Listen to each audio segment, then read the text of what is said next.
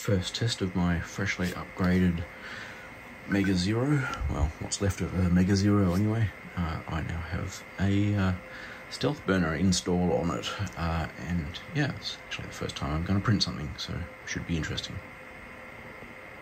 Oh yeah, and as part of the Stealthburner I also implemented CanBus, so yeah, dramatically decreased toolhead complexity, or wiring to the toolhead at least.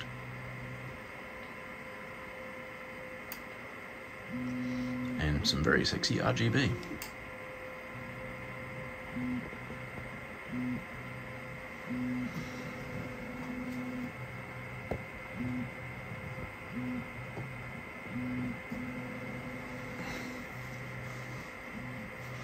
Because everyone loves RGB, right?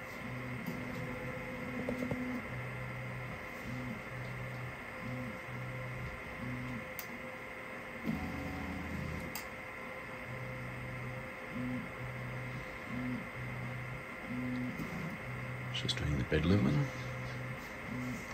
Previous thing was doing the gantry level.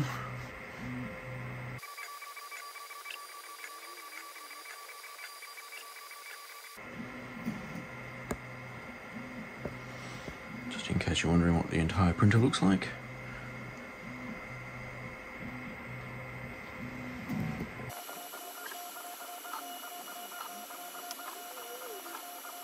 Oh, my Afterburner is, Stealthburner rather, is powered by a Revo Voron Edition. And yeah, definitely the best thing to happen to 3D printing in a long time, in my humble opinion.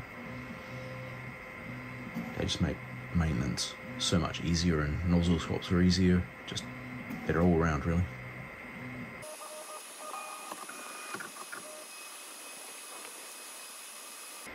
Extruder's just heating up. That's why the LEDs have gone yellow.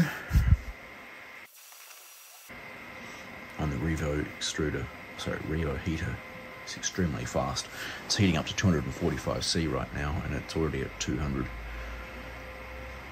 210, 220,